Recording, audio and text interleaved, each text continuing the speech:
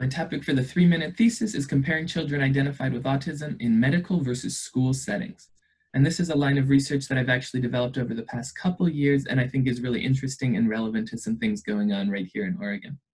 So the background for this is that there are discrepancies across these systems on how to identify autism. And just because a child is identified in one system, so the medical system, for example, doesn't mean that the schools that they'll receive special education, and just because they're identified for special education doesn't mean that they'll get a medical diagnosis. So there's these two different systems operating. And the medical system is diagnosing kids with autism using a manual of disorders that has specific criteria on what a child must meet, whereas the educational system is based on federal special education laws and is merely identifying kids as needing special education under one of several categories or eligibilities, of which autism is one.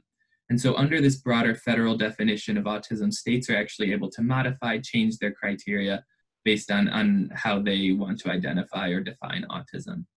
And so we had a sample of children identified, some as having a medical diagnosis of autism and some simply as special education eligibility. And so we wanted to look at differences between these groups. So we found that parents were rating behavior similarly across the groups. So we looked at adaptive behavior, so things like daily living skills, communication, things needed for everyday life, as well as difficult, challenging behaviors. And parents were rating quite similarly across the groups.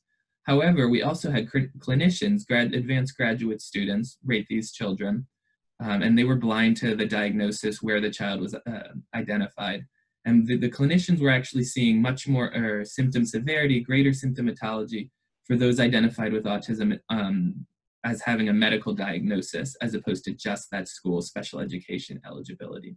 And so we thought this had a lot of really interesting implications for who's being identified, what services these children might be getting in the different systems, and thus long-term outcomes based on these different services, based on access to special education, things like that. Whether we really are going to have two unique subgroups of kids with autism is a really interesting future direction based on these two subcategories.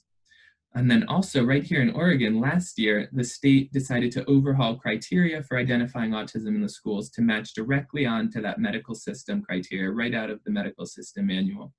And so we decided to send out a survey right as these changes were going into place, and then a year later asking practitioners if the changes to the criteria were going to impact their practice and whether they thought it would result in different kids being identified or even different ways that they're looking at autism.